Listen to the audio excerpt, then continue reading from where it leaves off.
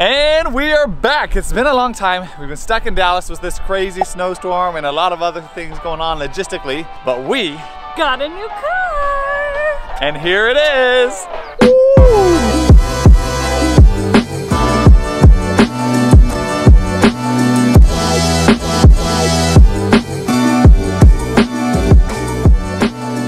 So this is our new car, but the question many people are asking is, why did we sell the van in the first place? So mostly it was just because it was kind of old, it was a little bit unreliable, we were a little worried every time we started it that it would not start, and despite the size, we were actually sort of uncomfortable in it.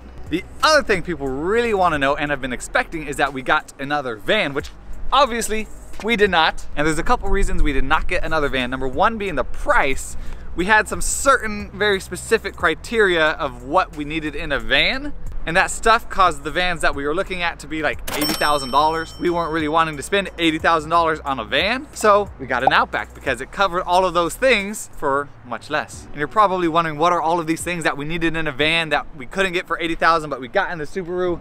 Well, we will tell you soon. So now, with price being the number one thing, there are a lot of other things that make the Subaru a lot better for us. One being, it's a whole lot newer. It's about 26 years newer than the van was, which is awesome. And then there's just all the creature comforts that come with that. It's a lot smaller, so it's easier to maneuver, especially when we get into the mountains. We're not probably gonna slip off the road on the ice like we did in the van, because that was kind of crazy. And we have all-wheel drive, so that's nice. So to sum up why we chose the Subaru over the van, it's just a lot cheaper. It's a whole lot more maneuverable. Obviously, it's smaller, but we'll show you why we're gonna make that work, and it's gonna be just as great as having a van, even better in our opinion. One of the things we did, and we knew we would have to do if we were gonna make this work, doing this whole trip in an Outback, was get one of these nice, big, Thule cargo boxes. So we have all of our clothes up there, some other things, and it makes it a lot better because we can fit a whole lot more stuff in this whole package, caravan situation, travel the country thing that we're doing right now. Did you guys know it's pronounced Thule? I always thought it was Thule. That's what I thought. So included in our nice, wonderful package of traveling the country vehicle here, we have power mirrors. That's a really big deal because in our van, we had roll down windows and the mirrors were manual. So if we were driving down the highway and everyone's like, hey, I can't see, I'd have to roll down the window on the highway and pull in the mirror. These are way nicer. And funny enough, that actually happened quite a bit because every 4 or 5 times you shut the door on the van, it would move the mirrors. It seemed like every day I was saying, hey, we're going 80 miles an hour, 70 miles an hour, can you roll down the window, fix the mirror? And it was just a pain. And everybody, listen to this.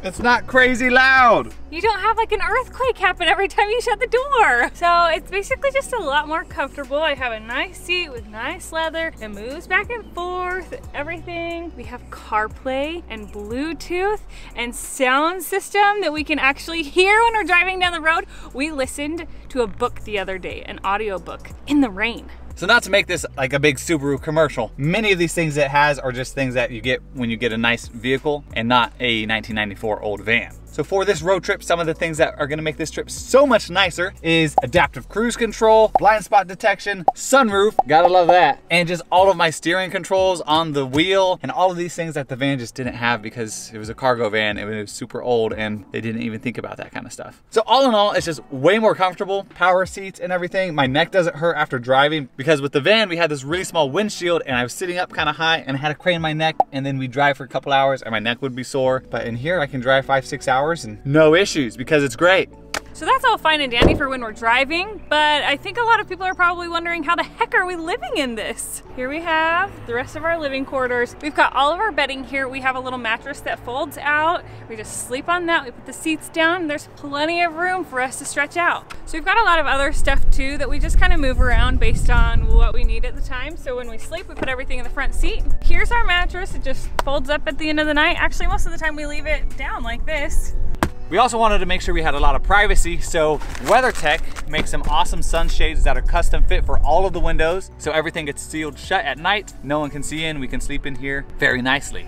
When we started looking at alternatives to the van, one of the things I did, I just Googled what are the best cars to sleep in, and the Outback is always on the top of those lists because it's just such a long vehicle. It's about 73 inches long from the front seat to the cargo hatch, so there's plenty of room to lay down unless you're like 6'5" or something like that. So how do we cook? Well, that's a really good question, and a really good answer is somewhere under here we have a little propane stove, just like we had before. We have a little table, and we have a cooler that fits all of our food. The rest of it's just in buckets, and we cook outside. So you may think we're crazy for downsizing from our van, but you can let us know in the comments. And make sure to subscribe and turn your notifications on because we're still doing our trip, going to see all the national parks and all the 48 states. So keep watching, and we'll see you next time.